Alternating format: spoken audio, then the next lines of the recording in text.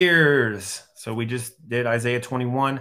Now we're going to go into Isaiah 29, the illiterate prophets or the illiterate NoMo. Right. So we're going to start this off by reading the entire chapter of Isaiah 29. So I'm not going to read it. Some guy that I just met on the internet, Sir Frankfurt Falafel, is going to read this for you. So please enjoy. Hello, once again. I'm Sir Frankfurt Falafel, and I'm going to read to you an excerpt from Isaiah chapter 29.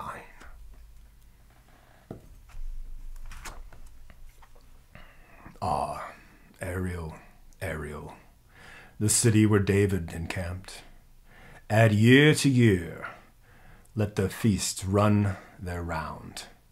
Yet I will distress Ariel, and there shall be moaning and lamentation, and she shall be to me like an Ariel. And I will encamp against you all around, and will besiege you with towers. And I will raise siege works against you, and you will be brought low. From the dust of the earth you shall speak, and from the dust your speech will be bowed down. Your voice shall come from the ground like the voice of a ghost, and from the dust your speech shall whisper. But the multitudes of your foreign foes shall be like small dust, and the multitudes of the ruthless like passing chaff. In an instant, suddenly, you will be visited by the Lord of hosts with thunder and earthquake and great noise, with whirlwind and tempest, and the flame of a devouring fire, and the multitudes of the nations that fight against Ariel, all that fight against her in her stronghold and distress her, shall be like a dream, a vision of the night. And when a hungry man dreams, and behold, he is eating, and awakes with his hunger not satisfied.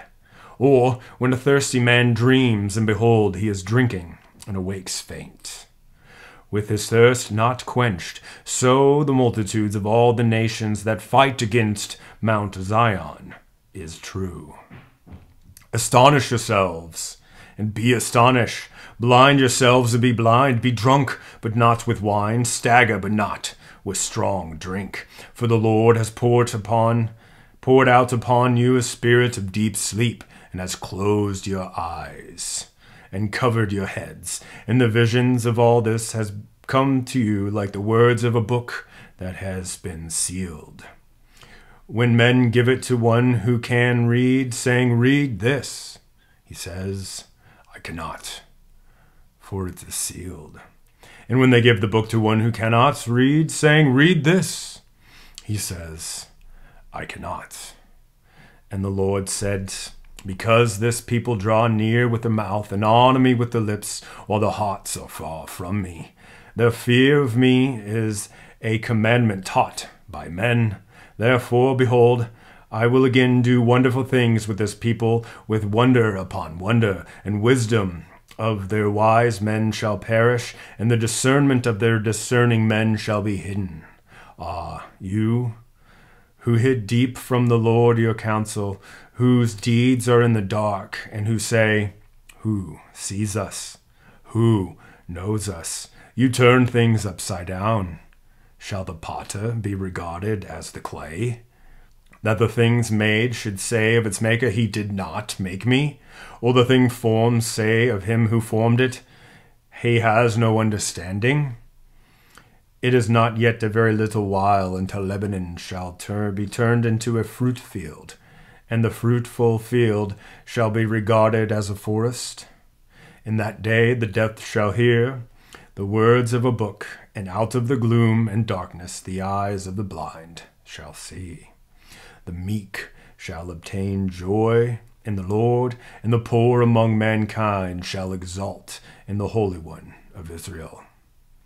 For the ruthless shall come to nothing, and the scoffer cease, and all who watch to do evil shall be cut off, who by a word make a man out to be an offender, and lay snare for him who reproves in the gate, and with an empty plea turn aside him who is in the right. Therefore thus says the Lord, who redeemed Abraham, concerning the house of Jacob, Jacob shall no more be ashamed, no more shall his face grow pale.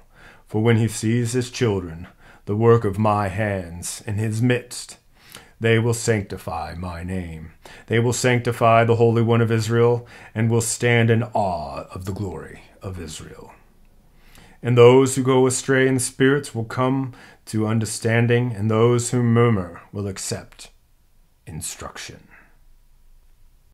Very good. Thank you to Mr. Falafel for reading the entire chapter for us. Gives us some context of what we're going to be looking at.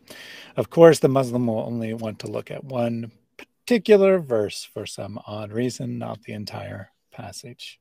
Yep. And speaking of that, there is a particular Muslim who is going to respond and explain to us how this particular verse about this person who cannot read, how it is directly related to Surah 7, Ayah 157. And after you have been refuted by Isaiah 21, I'm also going to refute you from Isaiah 29. This is where we talk about the illiterate prophet. In Surah 7, Ayah 157, it says that you will find the unlettered prophet, or it could also be translated as the illiterate prophet, written about in your scriptures.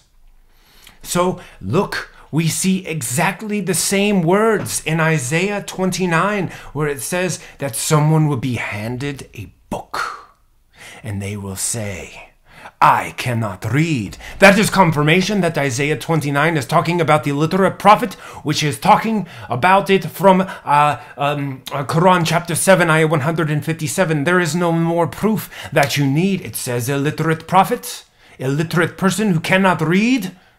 And then we read in the Bible that there's an illiterate prophet coming who cannot read. You cannot refute that argument. There you go. You got the exact same words. I mean, what could be stronger indication than that? Yeah, I mean it's a pretty solid argument. So what we're doing here, guys, is we're kind of building up the context of what the actual passage says. We're hearing from a real life Muslim who is trying to say, look, this is clearly about Muhammad in Surah 7, ayah 157. And we're going to hear from him actually a little bit later how this I can't read, this illiterate prophet thing, is actually written about in the Sahih Hadith collection. So instead of having Mr. Muslim read it, I actually was able to find a video of Sir Frankfurt Falafel reading the passage, which I'll let Sir Frankfurt Falafel give the introduction of the passage. Hello. Hello, I'm Sir Frankfurt Falafel, and today I'm going to read to you a story called Muhammad Gets a Bear Hug. It is from Sahih al-Bukhari, number 6982. The commencement of the divine inspiration to Allah's messenger was in the form of good, righteous dreams in his sleep. He never had a dream but that it came true like bright daylight. He used to go to seclusion, the cave of Hira, where he would worship Allah alone, continually for many days and nights. He used to take with him on the journey food for that stay, and then come back to his wife, Khadijah, to take his food. Likewise again for another period to stay, till suddenly the truth descended upon him, while he was in the cave of Hira. The angel came to him in it, and asked him to read. The prophet replied, I do not know how to read. The angel caught me forcefully and pressed me so hard that I could not bear it any more, Muhammad said. He then released me and again asked me to read, and I replied, I do not know how to read. Whereupon he caught me again and pressed me for a second time till I could not bear it any more. He then released me and asked me again to read, but I replied, I do not know how to read. Thereupon he caught me for a third time, and pressed me, and then released me, and said, Read in the name of your Lord who has created man from clot. Read, and your Lord is most generous, up to that which he knew not. And then Allah's messenger returned with the inspiration, his neck muscles twitching with terror. He entered upon Khadijah and said, Cover me, cover me. They covered him till his fear was over. And then he said, Oh, Khadijah, what is wrong with me? Then he told her everything that had happened and said, I fear that something may happen to me. Khadijah said, Never. But have the glad tidings, for by Allah, Allah will never disgrace you, as you keep your good reactions with your kith and kin. Speak truth. You help the poor and the destitute. Serve your guests generously and assist the deserving, the calamity-infected ones. Khadijah then accompanied him to Waraka bin Nusafal bin Asad bin Abdul Usa bin Qasi. Waraka was the son of her paternal uncle, i.e. her father's brother, who during the pre-Islamic period became a Christian and used to write the Arabic writing and used to write of the Gospels in Arabic as much as Allah wished him to write. He was an old man, had lost his eyesight. Khadijah said to him, Oh, my cousin, listen to the story of your nephew. And Waraka asked, Oh, my nephew, what have you seen? The Prophet described whatever he had seen, and Waraka said, This is the same Namus whom Allah had sent to Moses. I wish I were young and could live upon the time when your people would turn you out. Allah's messenger asked, Will they turn me out? Waraka replied in the affirmative and said, Never did a man come with something similar to what you have brought, but was treated with hostility. If I should remain alive till the day you will be turned out, then I would support you strongly. But after a few days, Waraka died, and the divine inspiration was also paused for a while. And the Prophet became so sad, as we have heard, that he intended several times to throw himself from the tops of a high mountain. And every time he went up to the top of the mountain, in order to throw himself down, Gabriel would appear before him and say, O Muhammad, you are indeed Allah's messenger in truth. Whereupon his heart would become quiet, and he would calm down, and would return home. And whenever the period of the coming of the inspiration used to become long, he would do as before, which was walk up to the top of the mountain and attempt to throw himself down. And Gabriel would appear before him and say to him as it was before, thus preventing Muhammad from committing suicide. All right, there we have the story of how Muhammad got a bear hug, as our guest put it, or otherwise put, how Muhammad became a prophet. Mm-hmm. A very interesting story, all kinds of things that could be said about it, but since it's not really the subject today, I won't point out many of the numerous problems of that story, but I will allow John 6:29 to point out one in which the story says that Waraka used to write the Gospels in Arabic, which supposedly did not exist, and thus Muhammad had to be called to bring the Gospel, Torah, same thing, right? The book to the people who spoke Arabic. Interesting point. Okay, so yeah, so basically, you guys heard the story. You see how I cannot read, and how that is linked to Surah 7, Ayah 157.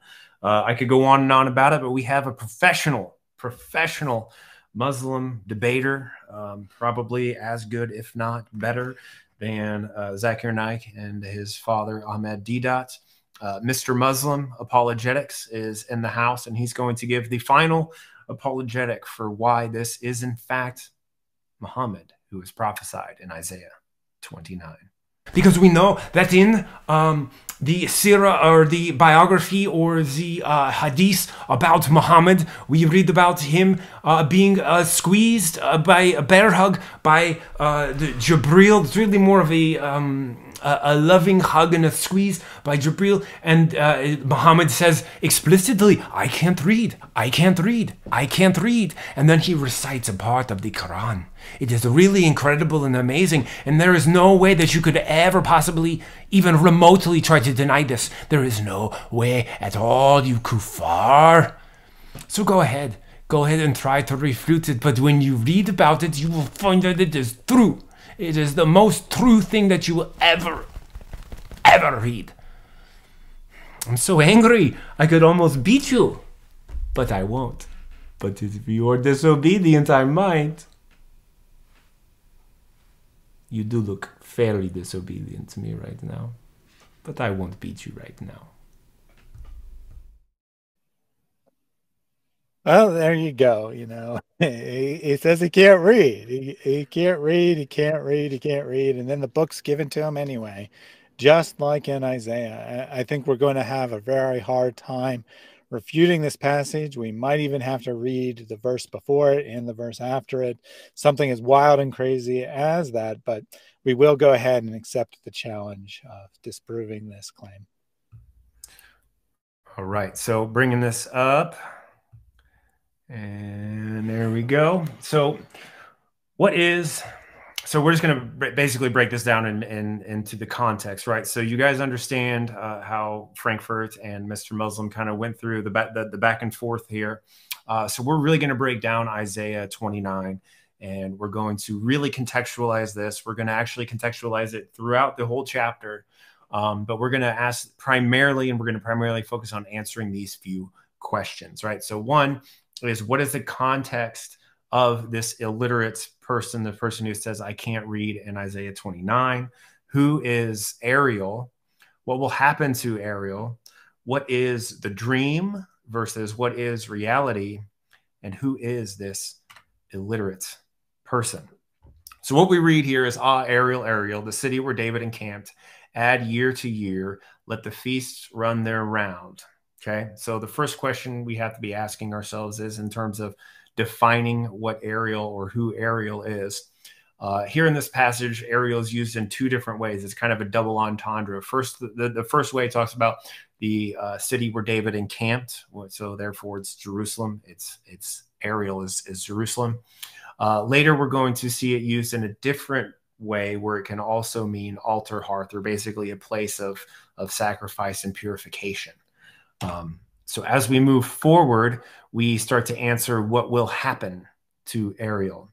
Yet I will distress Ariel, and there shall be moaning and lamentation, and she shall be to me like an Ariel, right? So we see Ariel used both different ways, like we talked about there. I will distress Ariel, i.e. Jerusalem, and she'll be like to me a burnt offering, or a altar hearth, where there's purification that's going on. And I will encamp against you all around you, and will besiege you with towers, and I will raise siege works against you. It's Isaiah 29, verse 2 and 3. So what this passage is telling us is that Ariel, or Jerusalem, or people, the God's chosen people, will be surrounded, and they will appear as if they are about to be defeated. Their enemies will think that they are about to be victorious. And we see here that they will be likened to dreamers. So this is what will happen to Ariel. And you will be brought low. From the earth you shall speak, and from the dust your speech will be bowed down. Your voice shall come from the ground like the voice of a ghost, and from the dust your speech shall whisper. Right? So this is indicating how desperate Ariel or Israel is going to be during these times of besiegement. So they will be like a ghost and faintly hearted. But the multitude of your foreign foes, so this is another extension of what will happen, but the multitude of your foreign foes, i.e. these people have you surrounded, shall be like small dust, and their multitude of the ruthless like passing shaft. And in an instant, suddenly you will be visited by the Lord of hosts with thunder and with earthquake and with great noise, with whirlwind and tempest, and the flame of a devouring fire, and the multitude of all the nations that fought against Ariel, all that fight against her and her stronghold and distress her, shall be like a dream, a vision of the night. Okay, so these people who are about to attack and conquer Jerusalem will actually be like a vision of the night. So let's talk about this dream. As when a hungry man dreams, and behold, he is eating and awakes with his hunger not satisfied, or when a thirsty man dreams, and behold, he is drinking and awakes faint, with his thirst not quenched, so shall the multitude of the nations that fight against Mount Zion. So the dream is what the enemies of Ariel are dreaming, which they are dreaming that they are going to be victorious over Jerusalem. They are dreaming that they are going to devour Jerusalem and conquer them. But in this passage, there's a different reality to the dream. God says, astonish yourselves and be astonished, blind yourselves and be blind, be drunk, but not with wine, stagger, but not with strong drink, for the Lord has poured out upon you a spirit of deep sleep and has closed your eyes, the prophets, and covered your heads, the seers, right? So we're talking about how delusional these dreamers are. But the reality is the dreamers will be defeated and Ariel will in fact be victorious. Again, Ariel is Jerusalem. So we learn more about this dreamer, and this dreamer is illiterate. And the vision of all this has become to you like the words of a book that is sealed. Ah, here we go. When men give it to one who can read, saying, read this, he says, I cannot, for it is sealed. And when they give the book to one who cannot read this, he says, I cannot read. So the issue that, or what this is saying here is that the dreamer, the enemies of Israel are fools, right? The dreamer here is not actually even a single person, but rather a type of person, the type of person who believes their dreams, which we read about in Sir Frank Falafel read about in the account of the cave of Hira, right? He used to go there and he would dream and all of his dreams would come true type of situation. But the dreamer is not this type of person. This is a person who is delusional, who is foolish and is blind, right? Again, this is not talking about a specific person, but rather a type of person, which Muhammad fits pretty well into being that type of person, but maybe he doesn't want to be that type of person, right? So the illiterate fool thinks that they are wise. And the Lord said, because this people draw near with their mouth and honor me with their lips, while their hearts are far from me, and their fear of me is a commandment taught by men. Therefore, behold, I will again do wonderful things with this people, with wonder upon wonder, and with wisdom of their wise men and the wisdom of their wise men shall perish. Excuse me. And the discernment of their discerning men shall be hidden, i.e. he's talking about people who honor him, God, with their mouths, but their hearts are far from him. Kind of sounds a little bit like Jesus speaking now, isn't it? So these illiterate fools will think that they are wise. He says, you who hide deep from the Lord, your counsel, whose deeds are in the dark, and who say, who sees us? Who knows us? You turn things upside down. So he's talking about how these people think that essentially they're hiding from God and God won't know their deeds. They think they can fool men and fool God. So this is what he says. You turn things upside down. Shall the potter be regarded as the clay, that the thing made should say of its maker, he did not make me? Or the thing formed say of him who formed it, he has no understanding? So these people are going to appear religious and think that their appearance somehow fools God, but really, in reality, God scoffs at them. The illiterate fools that still think they're wise Is it not yet a very little while until Lebanon shall be turned into a fruitful field, and the fruitful field shall be regarded as a forest? In that day, the deaf shall hear the words of a book, and out of their gloom and darkness the eyes of the blind shall see. The meek shall obtain fresh joy in the Lord, and the poor among mankind shall exult in the Holy One of Israel. So we're talking about reality here. The meek, it is the meek and the weak who shall obtain joy, and the poor who shall exalt God. I wonder where we've heard this before. So, oops, I made this thing twice. Okay. Actually, here it is. So Jesus calls these people blessed, right? So when we talk about these people who can't see or can't hear, and they will receive understanding, Jesus calls them blessed. Matthew 5, verse 3 to 12. Blessed are the poor in spirit, for theirs is the kingdom of heaven. Blessed are those who mourn, for they shall be comforted. Blessed are the meek, for they shall inherit the earth. Blessed are those who hunger and thirst for righteousness, for they shall be satisfied. Blessed are the merciful, for they shall receive mercy. Blessed are the pure in heart, for they shall see God. Blessed are the peacemakers, for they shall be called sons of God. Blessed are those who are persecuted for righteousness' sake, for theirs is the kingdom of heaven. Blessed are you when others revile you and persecute you and utter all kinds of evil against you falsely on my account. Rejoice and be glad, for your reward is great in heaven. For so they persecuted the prophets who were before you. Hopefully the audience here, and Thaddeus, I'm sure you're doing it as well, are drawing parallels between the Isaiah 21 passage that we were reading, and to specifically mention giving sight and hearing to those who are deaf and blind. Matthew 11, 4 to 6. And Jesus answered them, go and tell John, it's John the Baptist, what you hear and see. The blind receive their sight, the lame walk, the lepers are cleansed, and the deaf hear, and the dead are raised up, and the poor have good news, the gospel, preached to them. And blessed is the one who is not offended by me. Bringing into the conclusion here, that is, this is not about Muhammad.